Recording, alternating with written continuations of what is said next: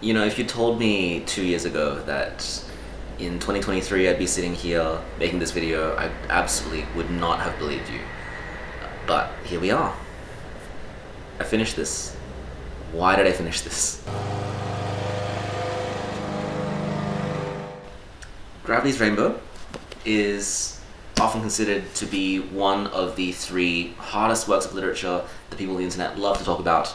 It goes Infinite Jest, Gravity's Rainbow, Ulysses. This is what a lot of people call the trifecta of difficult novels. This novel was so difficult. It was very, very challenging. But also, it makes me wonder why. I don't know if I fully understood it. I know that I should probably look more deeply into it, do more research into it, but I just wanted to talk about my initial impressions having read it, and probably make some discussions as to how I don't know if I'd call myself a normal person, but how a normal person might approach a text like this, because it's doable. I did it. I never thought I would be the kind of person to say this, but I did complete it. Now what? So a bit of background, this book was published in 1970. It's by an author named Thomas Pynchon, who's known for his complexity in his literature. He is a person who... very odd person. He's reclusive, he's very rarely in the public eye, and he's written quite a few novels like this. So this is actually the second Pynchon novel that I've read in my life. The first one was The Crying of Lot something, Crying of Lot 49, I don't know what the number is. I really should have got this out. But I read that for university. That was an introduction to postmodernism. It's a lot shorter, it's a little bit more accessible, still very weird. This book though is huge. This book is something like 300,000 words. My edition is 760 pages. It's frustratingly only got 4 real chapters. It's divided up into little sections, but it's still really hard to get through. A lot of people say it's got lots of characters, got something like 300 named characters, full of references to other works of literature, full of other weird things as well, songs, dances, images, mathematical equations. I make it sound like it's really smart and really intelligent, but it is also one of the most overwhelmingly stupid things I've ever read. I think every time I try to describe this book to someone else, I just stop myself, because I think this is so dumb. This is so incredibly dumb that I can't believe that it's published. I can't believe that it exists in the world. There are people reading it, people enjoying it, people talking about what it means, when it's so dumb. It's just, I can't understand how dumb it is. And that's probably one of the reasons why it has the reputation that it does, is that there are communities out there on the internet trying to figure out all the little intricacies of this novel. There are much better YouTube videos than this, explaining what the plot is about, explaining what the themes are, going for hours and hours, examining all the little details. I'm not gonna be doing that.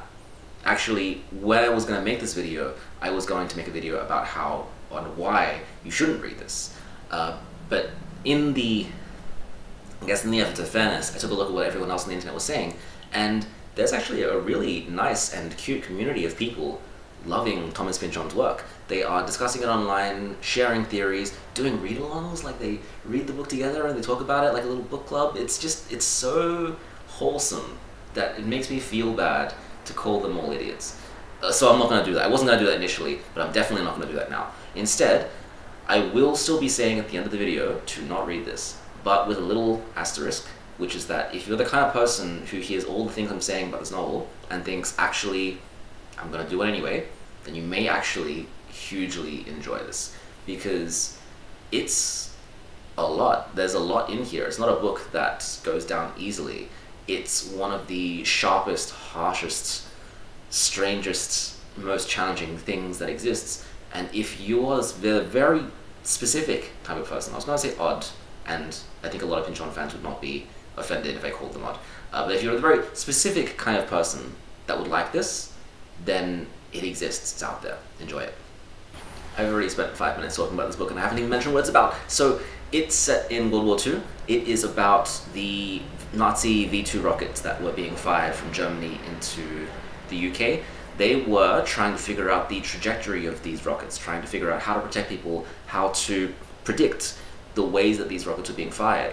But as this division is doing all this research, trying to figure out all the different mathematical, psychological, spiritual ways of determining the German rockets, they realize that there's this deep secret conspiracy plot of creating the ultimate missile, the missile with the code name 00000, the one which has a sort of spiritual significance to the people who are building it, the people who are making it, almost in the sense that there is a predetermined disposition of humanity to build this rocket. And so we follow characters who go on this very strange quest, meet characters all across Europe through different walks of life, different parts of history, in order to try and pass out the nature of this rocket. Where is this rocket? Can it be prevented from being fired? Or even what is it? Why are people building it? And what do all the strange things and words mean? Because nothing in this novel is simple, nothing is straightforward. Characters have multiple motivations, they also have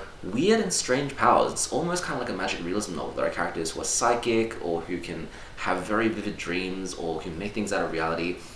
It's just, nothing is really spelt out for you though. And so it makes me loath to describe this as a war novel or as a quest novel, even though it is both those things. It's also a comedy, and it's also a tragedy, but it's also both and neither of those things. It's just too difficult to categorize. I feel like any way of describing it like this oversimplifies it, because if anyone wanted a World War II novel, don't read this. And if anyone wanted just a straight comedy, or just a straight, I don't know, any kind of drama text, there are other things that do it better. This book is just, the chaos is part of it. I think the genre, and I've heard people describe it as well, the genre is paranoia or paranoid. It's encyclopedic. It's everything and the kitchen sink itself thrown in there, with a lot of really taboo and transgressive things in there just for shock value sometimes. You don't know what you're going to get. Every time you get to a new section, you're just disorientated completely. There are sections of the book where I don't know if it's real. Like, I don't know how it got in there. I don't know how he thought of things like this. And yet it's all just there together. Figure it out.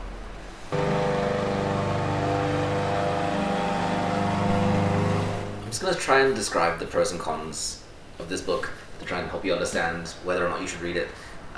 Maybe I'll do some editing here and there. I don't know, my left and right. But, okay, my left is this way. What am I doing? So, I'm going to start with the pros first, because I want the cons to take more significance, right? I'm going to end this video by saying don't read this. I'm going to keep reminding myself of this, because otherwise I'm going to go on huge tangents. Don't read this book. Pros. What do I think is good about this novel? It meets the hype of the complexity. I definitely think that out of all the books that people have told me, hey, it's really hard, you're going to have a hard time reading it, this is the one that fits that bill. I made it through Moby Dick, I could do that. I made it through The Grapes of Wrath, I could do that. I made it through Wuthering Heights, I made it through Crime and Punishment. All very difficult books, all also very doable. I think each of those texts I could finish and say, I got this out of it, I have this meaning out of it. Whereas this one, I still finish and think, I don't feel like I'm done. I think there's still a lot more to go. And if you're someone who likes that act of searching, likes that potential complexity, then this one gives you that feeling of not doneness, right? It is complex enough that you can keep thinking about it and keep theorizing about it, whereas I do feel like with all the other more challenging texts I've gone out and read, I've figured most of it out. I've figured enough of it out that I can make a theory about it. So that's, I guess, a good thing. Another good thing is that it really doesn't take itself seriously, which means that you can laugh very frequently. There are lots of scenes in this novel where I would just describe them to friends for fun, because I just can't believe that they're in here. One of the earliest things is this character called Slothrop, who's the closest that we get to a protagonist. He has some sort of sexual connection to the missiles, to the point where every time he has a one-night stand, a couple of days later, a V2 rocket hits the building and blows it up. And it's theorized that the reason why this happens, and no one really knows exactly why it happens, but it's theorized one of the reasons because as a kid, he was subjected to psychological conditioning training, where to evoke a Pavlovian response, a scientist taught his young infant brain to have an erection every time there was a loud noise nearby. And when he was deconditioning it, it went the whole other direction. So now there's an inverse relationship. Whenever he gets an erection, a loud noise needs to happen somewhere. or something like that. I don't know, it's not very well explained, but just the thought of that is just so funny, right? A person who has sexual escapades across London attracts missiles, and we have this whole military department who is breaking their backs and racking their brains trying to figure out how do we possibly figure out where these missiles are hitting London. And one person goes, hey, wait a minute, this guy's plotting a map that's exactly the same as the missiles that we're trying to track, and it's just some guy's one night stand. It's so funny, it's so stupid. And there's lots of scenes like this where characters just do absolutely bizarre things that I just don't, I can't believe someone thought of this and put it into a book and is still considered one of the most difficult and intelligent books ever written. It's so stupid. It's so stupid. I've never read a more stupid book. That is a pro. That's honestly a pro. This is a book of mosts. This is a book of most weird, most extensive, most difficult, most stupid. It's got all of those things. And this is not true for me, but it may be true for other people. There is a lot of psychological complexity in the book. There is a lot of discussion on civilization and government and how large organized groups of people can eventually create their own destruction, really building upon the context of post-World War II and the atom bomb, that kind of postmodern craziness that occurred where science and technology was supposed to bring about peace, supposed to bring about stability, to end wars and end conflicts, and instead people seem driven by some sort of mystical force to destroy themselves. I think this is a book which really doesn't shy away from that very nihilistic thought about the human race, and instead tries to grapple with it so hard that it turns into a joke. That's what it's trying to do, I think, and this is the best attempt of me trying to explain that. And you can read it for that theme, but then you'll hit some scene where a character drops his harmonica in the toilet and swims through the sewage pipe to try and get it, and then you just go, wow. Let's talk about the cons. So the cons is that it is a deeply frustrating book. It's trolling you, really. It's the author making a joke at your expense to think that there is ever any meaning or significance behind this. You are honestly fighting a tide of just horrific, disgusting things to try and get any meaning out of this. And so it doesn't feel good to read. It feels really bad to read. You don't feel like you're making any progress, and I had to stop and take pauses for months. I would just get bored, or I would get frustrated, and I would think I'm not going anywhere. And every time I pick it back up, I think I don't really know what's happening anymore, so I have to go back and figure it out. It's a difficult reading experience, and it's a frustrating one. It's seemingly not written for human consumption. That's how I would describe it, is that nothing about it is there to help you understand it. You instead do probably need external assistance. So if you have a friend you're reading it alongside with, or you have a community like the Pynchon subreddit, or if you have don't do this, but if you have a companion reader, there are lots of companion readers for Gravity's Rainbow. To me, I think that actually kind of kills the fun. I tried looking at what was contained in some of these companion readers.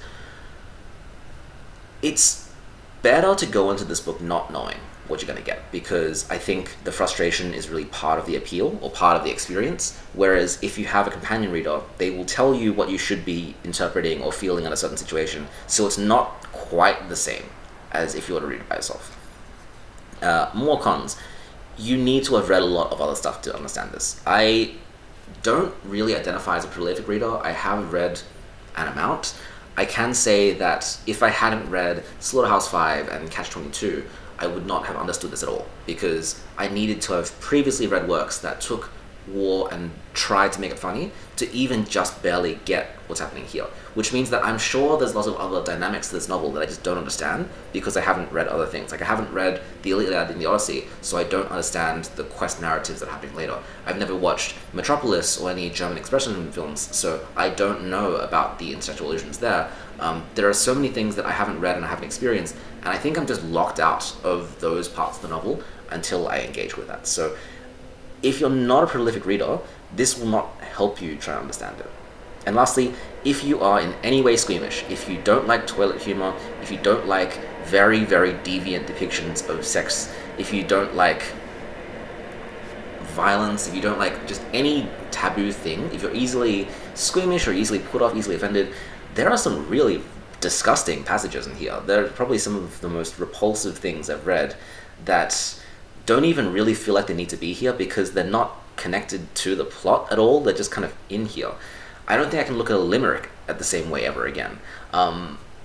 Yeah, if you don't have a strong stomach for things that are, I'm just gonna say it, extremely gross, you're not gonna enjoy this either. So you're probably thinking to yourself, wow, this is a book that doesn't want me to read it, and I would agree, don't read it.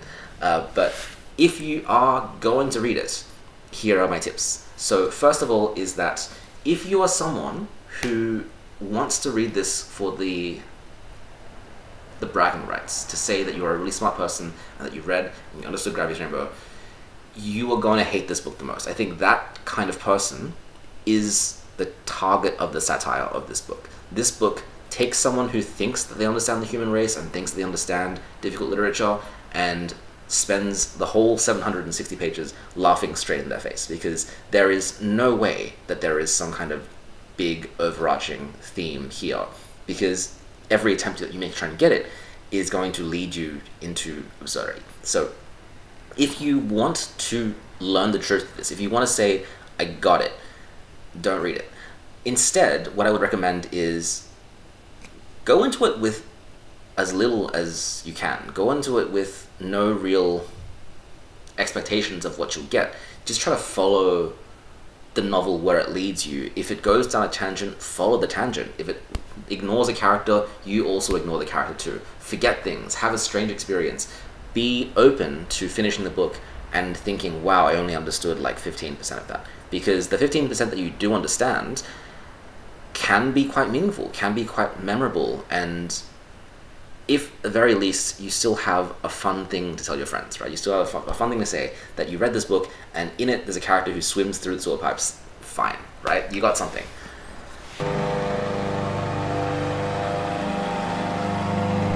Hello, it is late at night, it is no longer afternoon, and I have the very unenviable task of trying to summarize the narrative of Gravity's Rainbow. Now, this is going to be confusing, and for the folks that have read the book, I'm going to be leaving a lot of things out. It's just kind of impossible to explain what actually happens in this book. And for the folks that haven't read the book, please note that the plot summary is hopefully here to be helpful, but also it's going to cover about 30 or so % of the book, and it's really not going to capture how it actually feels to read this thing. The actual connections between cause and effect are just so much more tenuous than what I'm about to explain here. So this is the basic gist of who's who and what's happening, but you might still pick up the book and go, I still have no idea who's who and what's happening. Anyways, this is not just my work, this is something that's built up over my own singular reading of the book, and also lots of really helpful resources. The Wikipedia summary was really helpful, the Gravity's Rainbow subreddit was really helpful, the library guy has a blog which has the chapters broken up, and that was really helpful. I think reading Gravity's Rainbow with a guide, to me, is the wrong way to do it, because being confused is absolutely part of the experience. It is very easy and very tempting, kind of like reading Shakespeare, to just read the guide and feel like you've got everything and just let the pages just glaze over you, but part of the experience is trying to figure out exactly what happens in the pages. But if you have no intention of reading this book, then this is the very quick summary of basically what happens. So the novel is broken up to 4 large segments. Each segment has smaller sections, and some people number these as chapters, but in most editions they're not numbered at all. So it's quite hard to figure out where one section is beginning, another section is ending, and the larger sections of 4 are divided up into these 4 titles, which you can't really see here because my face is really small. Number 1 is called Beyond the Zero, and the zero here potentially refers to death, because the opening epigraph for Beyond the Zero is a quote from Werner von Braun, who was I believe a real rocket scientist in Nazi Germany, and he says, nature does not know extinction, all it knows is transformation. Everything science has taught me and continues to teach me strengthens my belief in the continuity of our spiritual existence after death. So it's a beginning, but it's also an immediate kind of ending, where the novel begins towards the end of World War II, and if anything, it signals the beginning of this moment where human beings realize that they could be their own destruction. The character that we meet first off is called Pirate Prentice. He is a military private, and he's part of this military division called Achtung. I can't remember what it stands for, but it's kind of like a cleanup brigade towards the end of World War II. And his shtick, Pirate Prentice, is that he's kind of psychic. He can see the dreams and hallucinations of other people, and he can delve into their subconsciousness. He also has the thing for bananas, so he has this big banana farm on top of his military base, and he will just insist on cooking all of his other friends' bananas. His friend is named Teddy Bloat, and together between Prentice and Bloat, they seem to have this shadowy connection with this group called Pisces that operates out of a mental institution called the White Visitation. So that's really one of the core locations of the beginning of this novel, is this secret organization of the White Visitation. What exactly do they do, and how do they interact with the war and the people of Europe and England? We also meet Roger Mexico and Jessica Swan Lake. These are two characters that will turn up later, sort of, but you don't really need to worry about them. The main thing you need to know is that Roger Mexico is a spy, and Jessica Swan Lake is someone that he is interested in, but she is engaged to Jeremy Beaver. He has the name Beaver because he has a chin that looks like very hairy, I think. But Roger Mexico and Jessica Swan Lake have an affair during the war because they kind of need that physical connection, but it's always understood that when the war is over, Jessica's going to go marry Jeremy Beaver, and Roger Mexico is a little bit bummed about that. But Mexico, at the same time, is a statistician. His job is to try and map out the various V2 rocket strikes that are coming from Germany and landing all across London, because if they manage to find some kind of distribution or some kind of pattern for these rocket strikes, then they can start saving people, protecting people, but they can also start making some sense out of this whole war, right? Because the rockets, to an extent, seem to be random, but they also seem to have some kind of pattern. And so what they're doing here at Pisces is they're trying to figure out how various spiritual, magical things like seances, communicating with the dead, various spiritual things could have military applications. To me, it reminds me a little bit of that kind of MK Ultra pseudoscience of the American military, although this is set in Britain. And so at the White Visitation, the leader is Pointsman, who is this Pavlovian scientist. His whole motivation is scientific advancement. He doesn't really care about who's fighting the war, who's winning the war. He just needs to make sure that the White Visitation keeps getting funding so they can keep researching, they can keep discovering more and more weird things about the human psyche. And so this research brings their attention to the closest thing to a protagonist this novel's going to have, called a man called Tyrone Slothrop. He is another soldier, also connected with Achtung, but he has been making this map of London with little stars, and this map seems to correlate exactly with the map of missile strikes. So the weird thing, though, is that his stars seem to appear before the rocket strike, and the people at the military bureau trying to figure out this guy, this Slothrop. How is he figuring this out? And as it turns out, this map is actually the map of his one-night stands across London. And so they realize that Slothrop has this strange Pavlovian connection between explosions or loud noises and his erections. We also meet Katja, who is this Dutch woman who's connected with Blicero. Oh, we're getting too many characters now. There's lots and lots of characters in the novel. The opening, Beyond the Zero, tries to explain some of them, but I don't think the intention is for you to actually know all these characters. I think the point is that you meet them as the story develops, but when you read it again, you go through Beyond the Zero and you go, oh yeah, it's those guys. So Katja is a young woman who in the backstory of the novel, was imprisoned by this German SS Nazi soldier named Blicero. Blicero, who's also called Weissman, German for white man, he was a really, really evil dude. He participated in the genocide of the Herero people in what is now, today, Namibia. I actually learned this from reading the novel, is that Germany occupied what is now Namibia in the very, very early 1900s, and they perpetrated some horrific racial acts of violence there. And so Blicero, what he had done in the 1900s is that he'd imprisoned Katja, but also he'd taken he'd had a son named Enzian. And Enzian is a half Herero German individual who's now in Europe and is trying to, well, his motivations aren't really explained, just that he exists in Beyond Zero. but he's often described as a kind of Frankenstein character. He's a character built up of the various motivations and factions of the war. We'll meet him later. We also meet, oh my goodness, Lenny and Franz Pockler. Franz Pockler is a rocket scientist that got his job completely by accident, a German rocket scientist, and so he doesn't really understand the motivations of what he's doing. He's just kind of going along with the flow. And Lenny is his wife, who they're connected a bit weirdly. And so we have all of these individuals that are variously connected to the V2 rockets, to the development of missile technology in Germany, in Europe.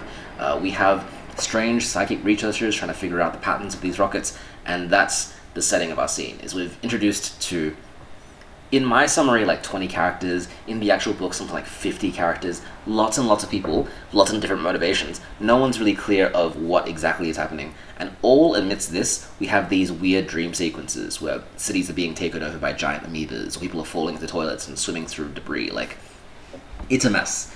The first section is often one of the hardest things that people get about Gravity's Rainbow, because not really anything happens in Beyond Zero. It's mostly just introducing these characters and their interactions, and because we jump back and forth between all these characters, it's kind of hard to latch on to any single one of them. And if you make it through, you then make it to, oh, what is this next chapter called? Unperm au Casino Hermann Goering. I have no idea what this means. I could not figure it out. It doesn't really have any significance in the narrative either. But this section is where things start to happen, because we start in France, and it's after the war. Slothrop and his other soldiers, Teddy Bloat and another soldier named Tantivy, they're chilling in France. They're being just generic straight white dudes. They're trying to figure out who can have the most sex, basically. And so there's this strange occurrence where Teddy Bloat, who's working for the White Visitation, he arranges for Katya, who's also working for the White Visitation, to be captured by an octopus. And Slothrop is perfectly positioned to save her from this octopus, which means that they now meet. Now, why the octopus thing had to happen, I still can't really figure it out. Just like everything in the novel, I wonder if it's some kind of weird sex thing. But regardless, Slothrop starts this romantic relationship with Katya, who is making him really paranoid because she seems connected to the White Visitation. So does Teddy Bloat. Slothrop doesn't really know who he's able to trust or who he's connected with, really, and so he gets more and more paranoid. He finds out about this strange polymer or plastic called Implexg, which is made by the very real German company called IG Farben as part of the war, and Slothrop realizes that this polymer is potentially used in this secret rocket called the S-Gerat, or the Schwarz-Gerat, which has this serial code of 00000, and that's really the quest object of this novel, is to try and figure out what is the S-Gerat, what is this rocket, what is it capable of doing, how is Implexg associated with it, who's making it, what's going to happen if it's made, all of these crazy things. But Slothrop realizes that he's being watched, or he's probably being watched by the White Visitation, so he changes his name to Ian Scuffling. He's going to change his name a lot over the course of the novel, just bear with it. And he becomes a war correspondent, and he ducks off to Zurich, and the White Visitation cannot find him anymore. That's basically what happens in Section 2. And in Section 3, called In the Zone, this is the longest section of the book. It goes for more than half of the runtime, and thankfully it is a little bit more straightforward. It isn't straightforward, but the overarching narrative is a bit easier to understand, because this whole section is about, well, the zone is Europe. It's the rebuilding or the damaged areas of Europe after World War II. And Slothrop is going to wander around this whole zone, trying to find more and more information about this Schwarz-Gerat and this missile. And you can read this as something of a quest narrative. It's not really straightforward. It's not a matter of cause and effect, one thing leads to another, but there are action sequences, there are more straightforward bits, there are all sorts of little fun things like songs and poems and lots of drugs and orgies, and it's a lot, it's a mess. But at least we have a main character now, and at least we're following something. So we start to learn about the people who are more and more implicated in the making of this rocket. We realize that Franz Pockler, who we met in part 1, he is the rocket scientist who was working on the S-Gerat. He was also implicated in the creation of Implexg, which is this kind of weird sexual material. Like, it's a plastic, but whenever you touch it, it gives you this very sensual feeling. And I wonder if this is a parody of something like nylon or latex that some people have fetishes for. I have no clue, but it also isn't very clear exactly how it factors into the rocket. Anyways, Slothrop meets this general named Major Marvey, who's American and very, very racist. But he has this crack theory that the Herero Africans that survived the genocide from the early 1900s, they are now in Europe, and they are now trying to wage some kind of revenge war against Europe to create their own rocket. This turns out to be basically true, despite the fact that Major Marvey is super duper racist. So we find out that Enzian, who is Blicero's son, Enzian is raising up a Herero army, and they are trying to build some kind of rocket, but it is a little bit shady still. They're not really clear on who's doing what, but they have their spies all through Europe trying to get as much information about the original rocket as they can. Meanwhile, there's another spy called Chicherin, who is from Russia, and he is opposed to Enzian, but what his motivations are exactly is also not clear. But Slothrop gets embroiled in all of this by meeting Major Marvey, meeting Enzian, and meeting Chicherin, and getting involved in a lot of romantic relationships that are quite oblique to these characters, finding information that becomes useful to them. There's really silly chase sequences. Slothrop keeps putting on these weird costumes. He puts on this like metal cap and gets called the Rocket Man. He puts on this pig mask. He goes onto this ship, and there's all these really disturbing sex scenes, which I just can't fathom exactly what they're there for, except to be very shocking and to just muddle up the narrative, and to combine our understanding of sex with our understanding of war, with our understanding of death. Like, those three themes are just like in a blender for this entire In the Zone section, where Slothrop is just having sex in his way through Europe, finding out more information with the rocket, but it's never straightforward, it's always weird. And we find out that in the creation of the original V2 rocket, it was just as weird. Like, Franz Pokler and Ilse, they have a really weird relationship, and that's also connected with this actress who was connected to the German Expressionism movement. That's also, I think her name is Marguerite or something, also very weird. And so nothing is that straightforward, and then we end In the Zone with this strange literary montage of just sex and rocket parts and uncertainty. Like, that's what Europe is at the end of World War II, is that it's just an absolute mess. Now, towards the end of In the Zone, we realize that the other characters from before are gathering together to form some kind of counterforce. Now, what they're the counterforce to is not super clear, but it is comprised of Pirate Prentice, Katya, the kinds of remnants of the old white visitation folks, and a lot of the soldiers from before, like Roger Mexico and Jessica. They sort of get implicated in this counterforce, which they're trying to, in very simple terms, maybe save the world or oppose the development of the rocket. It's not really clear exactly, but we start to meet these characters again. So all the characters that we haven't heard from for basically the entire book, like Roger Mexico and Jessica and Pirate Prentice, they're all back, and we have to remember them. So now that the war is over, Jessica is going to go marry Jeremy Beaver. Roger Mexico is focusing on his work in the counterforce, but he's also messing about with the relationship. There's this really bizarre episode where Roger Mexico and another soldier named Bodine, they go to Jessica's party that she and Jeremy Beaver invite them to as kind of like a peace offering, and they disgust everyone to the point of shooing everyone away. It's one of the most disgusting scenes I've ever read in fiction. But what does that even mean? I don't know. And towards the end, we realize that all the factions are slowly starting to succeed. Like, Enzian and the Herero do start to successfully build their own rocket. They codename it the 00001. Meanwhile, Enzian and Chicherin, they don't really have this big conflict. They still do keep finding information. But it gets towards the end where we realize that Blicero and his rocket has been successfully built. And towards the end of the novel, we have these little vignettes of different things that happened across this time, different characters going through different interactions, but all the while, the missile is being built, and then towards the end, it gets launched, it has its ascent. It is a bizarrely sexual thing. I can't come quite close to explaining just what it is or how it feels, but the missile has its ascent, and it has its descent. And we end with this scene in a movie theater where the character is just kind of waiting for the movie to start, and the novel ends mid-sentence. Now everybody.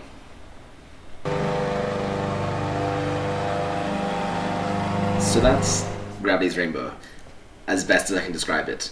I'm still glossing over so much of this novel. It is genuinely so strange, so bizarre, so full and so messy that I can't describe it very easily. But at the end of the day, what does all of this mean? What's the point? And here is where I'm starting to say why you shouldn't read this book, is because in the great postmodern tradition, it's entirely possible that this book means nothing. It's a book about how the search for meaning in itself is a meaningless exercise, and the time and effort that you spent in trying to figure out what is meant by this book is completely wasted, so sucks to be you. And I think that any Pynchon fan, even if you've read this many, many times, I don't think you can really discount that reading. I don't think you can really set aside the potential for this book to be entirely meaningless. But that being said, it still exists. It's still big. It's still 760 pages, and there are still people out there saying that it is incredible and meaningful. And if you really want to dig into it, you probably can find some interesting themes about war, about society, about the way that we treat information in our current day and age. And at the very least, it's still, at times, depending on your sense of humor, kind of fun. It's got lots of songs, lots of poems, lots of weird, funny moments, lots of moments where if you describe them to somebody else, they'll think you're messing with them until they read it themselves and they realize, actually, no, that's not even the beginning of how weird this book gets. So that's it. If you don't want to read this, that's totally fine. I feel like most of the population will never need to read or understand this book. Only if you are the specific kind of strange, odd fellow that might find this enjoyable, there is a whole community of people out there that will gladly introduce you to Thomas Pynchon. Now, what's that noise?